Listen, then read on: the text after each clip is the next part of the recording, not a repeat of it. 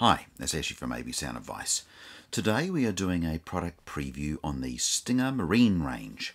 Now, we only have a couple of items to cover off on the marine side, but I wanted to show you these because, again, Stinger, been around for a very long time, and as I've said before, a very high-end product out of America, and they've been around for a very long time, as I mentioned before. So, the cool thing with the marine stuff, and you don't see this, and you can imagine, traditional RCAs can be used in boat environments, but I've done a lot of marine work in New Zealand and in Australia, and I absolutely love this type of product, and I'll just go through the reasons why. So first off, you'll notice straight off the bat, these cables are completely different to what you see in the automotive side, so in vehicles and things. So it's in a full sheathed, water-coated, waterproofed, sealed-off environment made for the marine market.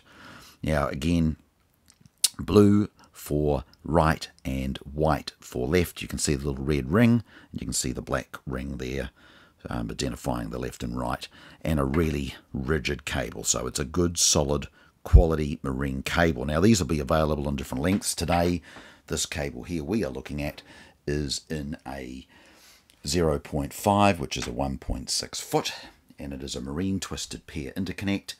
And as I've mentioned before, it is designed for the marine market, and it is made to those standards. So if you're looking for a true marine quality cable, you're not going to go past the Stinger marine product. If you'd like to find more information on the Stinger marine products, you can find them on SMRCA.5.com.au.